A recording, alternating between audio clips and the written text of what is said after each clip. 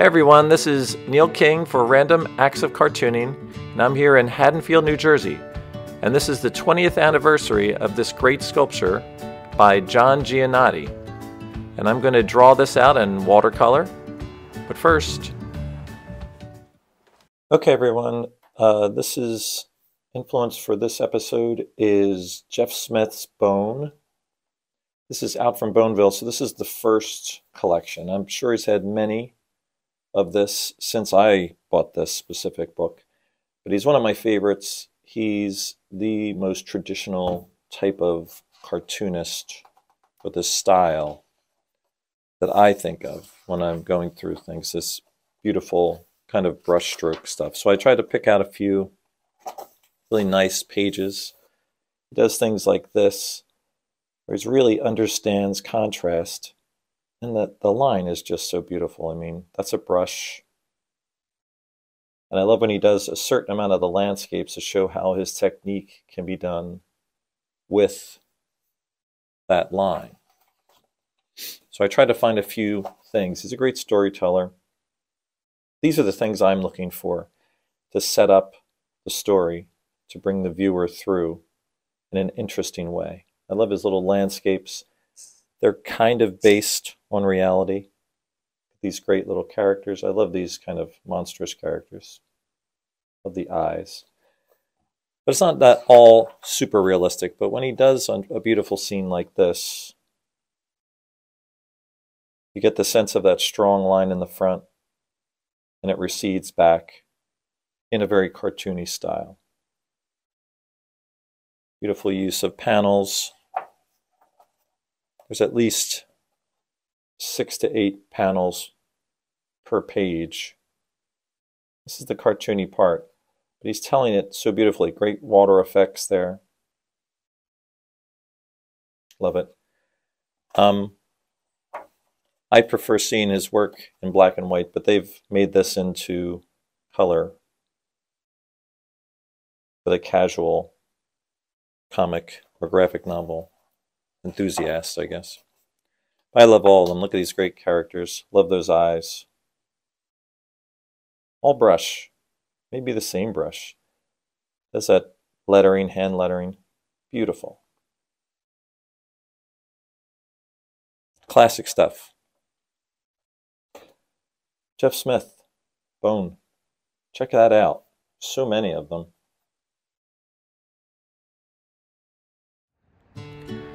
Okay, so we're going to get started here with the sketch. So this is located right in the kind of the center of town in Haddonfield. If you haven't been there before, you can see it's during the holidays, so they have a Christmas wreath around the neck. But I think I'm going to keep that wreath out of this image. So I'm just getting my shapes down.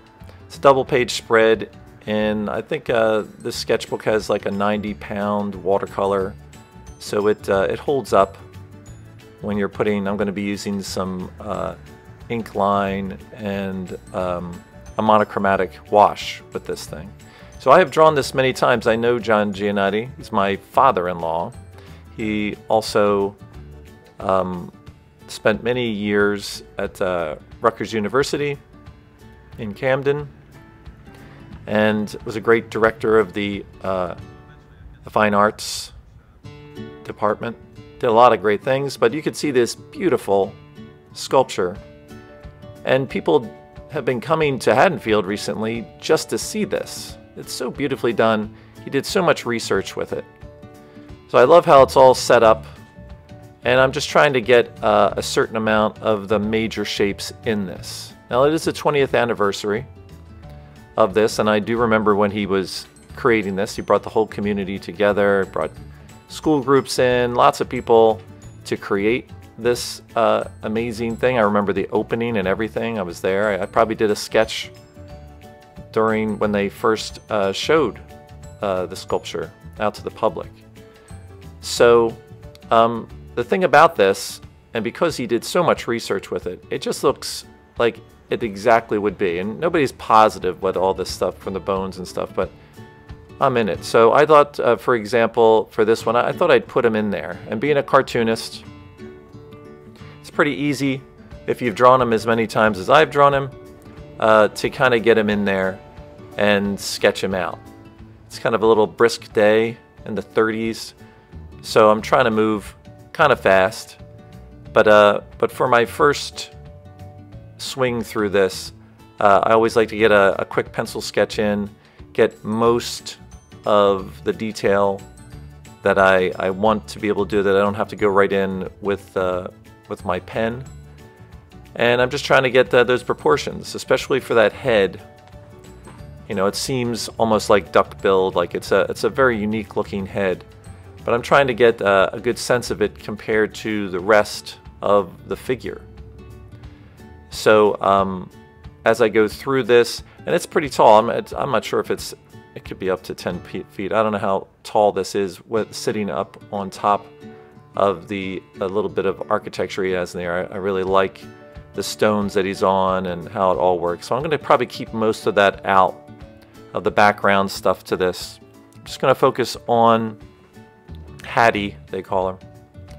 And again, just to kind of give you a quick thing, like, you know, this is the 20th year anniversary of it. But look at all that great textures in there. Look at that great detail in the eye. All around it, all that great little mark making that he did to give you the sense of the flesh. So I'm just trying to focus in on as much of it as I can. And when I start kind of doing the detail with my pen, which is a waterproof fountain pen, I just try to get in there and get a lot of that detail in. I always say with this kind of stuff, it's important for even a cartoonist to be doing these kind of things. It's so easy just to do everything you know how to draw. And I can draw a dinosaur, but it's kind of nice to be able to see probably one of the most realistic images of a dinosaur that you can find. And it's right there that anybody could come out and draw. I just love all of the patina and all the stuff that's going on here. Look at that great texture in that skin. So it's stuff that I'm trying to do, and I don't want to overmark this sketch because there's a part of me that wants to. So I'm trying to just kind of lay that in. And I'm just kind of moving along pretty quickly. The great thing about an exterior sculpture like this could be in a museum, but for the community, it's one of the things. It's, you know, historically one of the first, you know, bones were found of a hadrosaur in this little South Jersey town, and it's pretty important stuff that was found. So to commemorate that, John had done this, you know, the sculpture, and so many people just remember, you know, him putting that together. I still remember all those school groups coming in and them just touching up to it. So again, this is where the cartooning part comes in. I've drawn John so many ways, but so I don't even need him to be there when I'm doing it. But I think it's kind of a memorial to the 20 years. It's amazing. It feels like yesterday that he made this thing. And so I thought I would just throw them in there. Quick little dashes in there. It's tough, like when you're drawing something small like this, you're so afraid to make that one line that can just mess it up, right? So moving my way through, I'll put in most of this fine line stuff in first. This is where all the cartooning stuff comes in. And then I'll kind of go back and try to keep looking at where some of these things, these major things are. Again, it's hard when you're a cartoonist. You just want to fill it in. But the great thing also about this sculpture, you can see it's so interesting from all the different angles. You know, and when you see this kind of a thing, you could draw this from any angle, and it really would be an interesting composition. To see something in the round like this. And I'm glad it wasn't like against a wall or something like that, for people just to kind of move around it. So I'm kind of getting in here with the fingers and all that stuff. Again, I keep looking at the proportions, like where's that arm coming through? Where does the other arm start showing through? And I have that fold in the sketchbook that I have to be aware of. So when you're doing this kind of a stuff, and you know, if this was just on one page and I was just going to tear it out or something, it's a different feeling for your design. But for me, I'm always thinking of the graphic part of it. So I just want to make sure I'm seeing enough of it on one side so the fold or that gutter area doesn't kind of swallow up something that's important. So I was able to kind of get all of the main parts out away from it so that both sides are kind of interesting and your eye is brought along for the whole piece. So it's kind of like, you know, I guess that you could look at it like a poster kind of design or something. At first I was thinking about putting in some of these background images, some of the landscape stuff, but the more I was doing it, the more I was thinking, I think it's best to just focus on the two of them.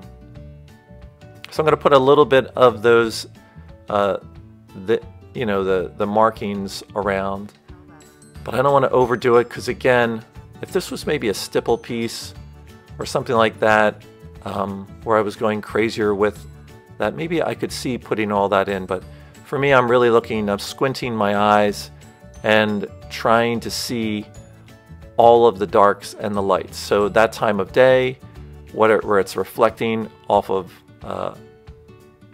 the image, you're still seeing stuff. But with this, the musculature, where all of those parts are coming, because it, you know, again, you don't think of it when in your mind if you're going to draw a dinosaur, and there's so many different types, the Hadrosaur here, that you think they're all, you know, this is kind of the arms are smaller or this or that, but when you see it like this, the proportions are really interesting, and it makes the dinosaur seem so much more likely to be able to be moving around like this, and the musculature really gives you a sense of what an animal like this probably was like. You know, that it was able to move around pretty quickly for such something that was that heavy. And again, being this type of environment, to see it, I think people really get a sense of it because of the sculpture. And, you know, John's idea and his graphic design feeling about what somebody with a public sculpture should do and how it interacts with the world around it. I like the little courtyard. People can see it from the street, so they're drawn in. And, you know, for some people walking up to it, they're like, you know, walking around the corner, they all of a sudden see this big dinosaur out of nowhere. It's great. It has all the theatrical parts to a public sculpture that you could possibly want. That's probably why it's like one of the great ones out there, especially on the East Coast. I'm sure people come around just to see this kind of work, and how the community, you know, you see people getting their pictures taken around it every single day, and it's great for the community. And you know, any type of time that there's an anniversary of something, a big event like this, it's great to think about it.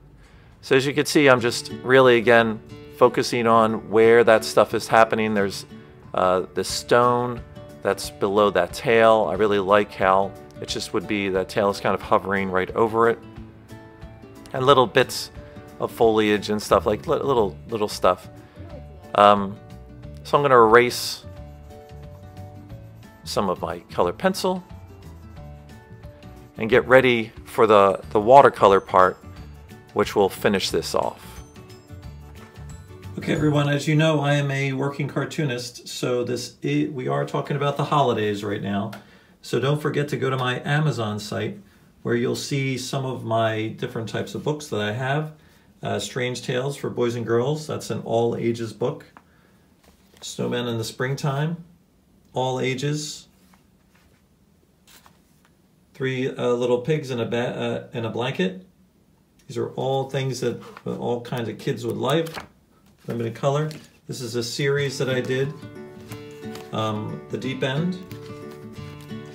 Spaghetti Eddie with the meatball eyes.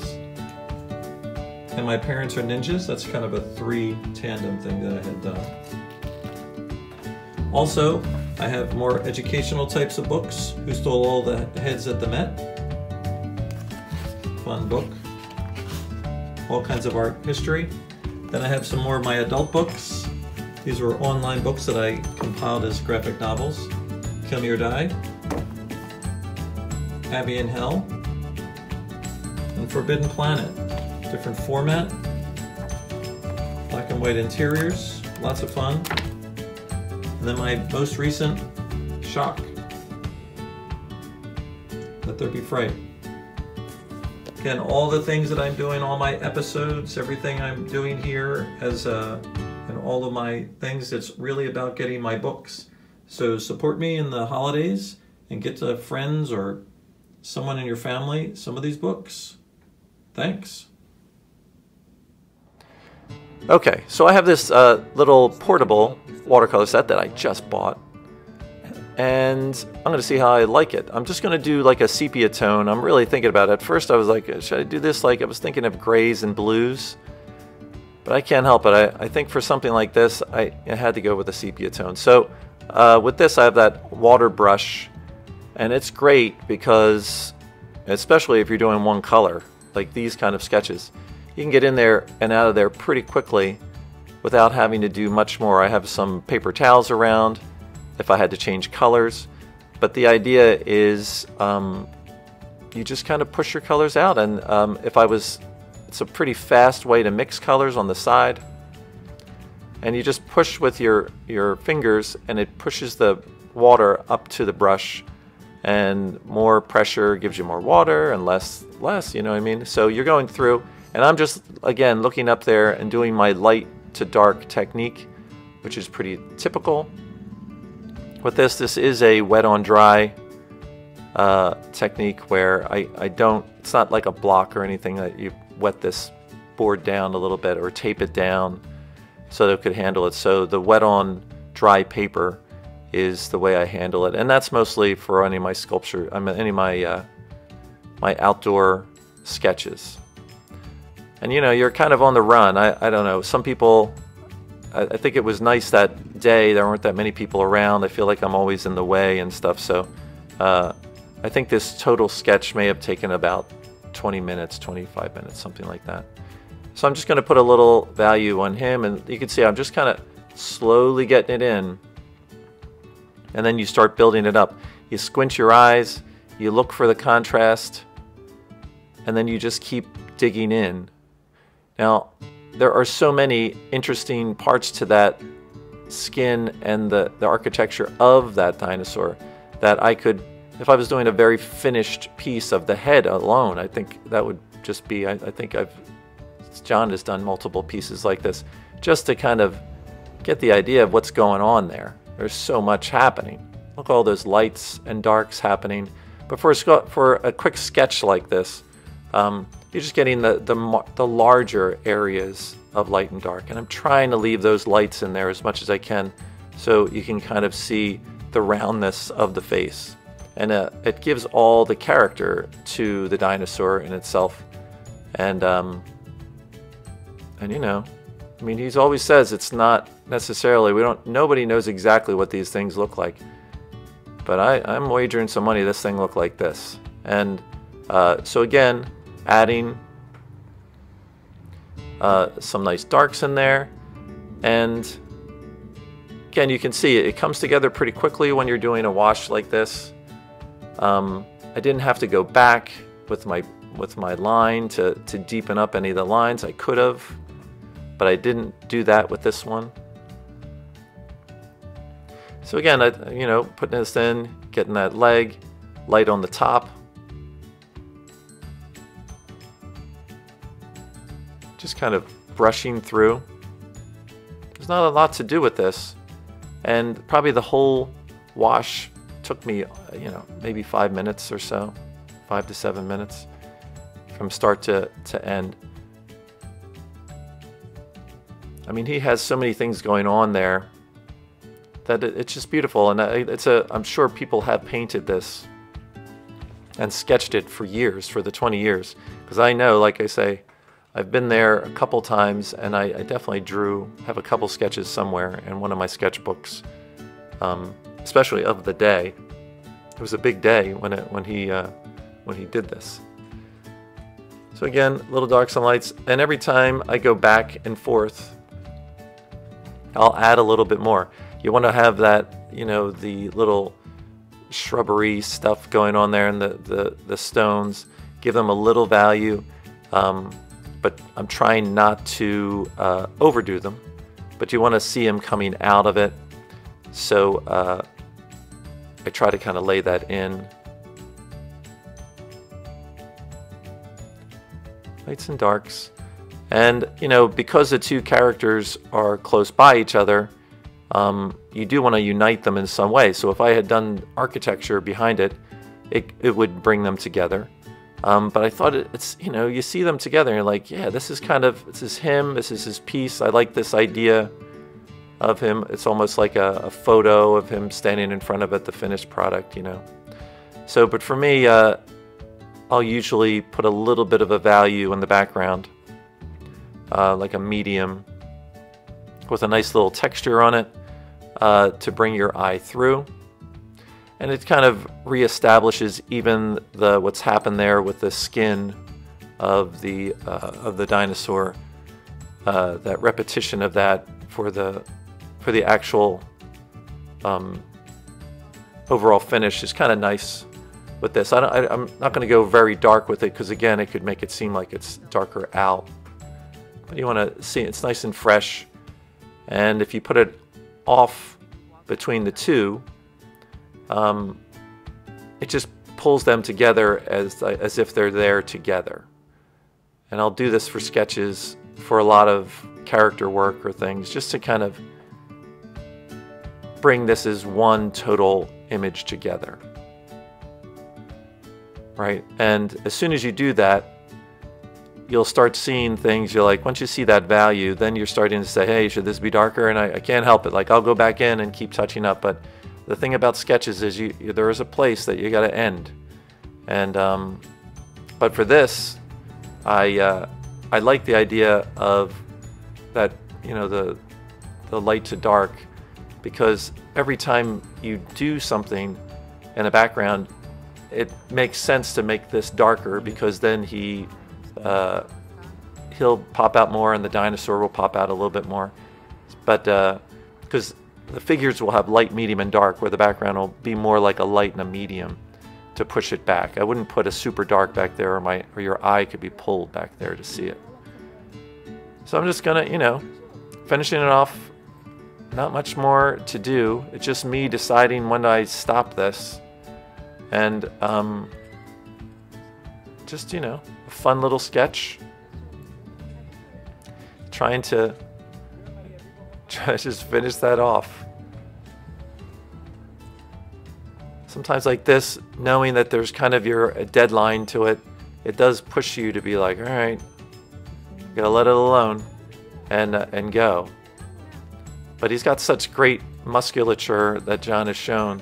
I keep going back. I'm just like, I can see it now. I can see the roundness of the leg, and it makes it a lot of fun. So there it is.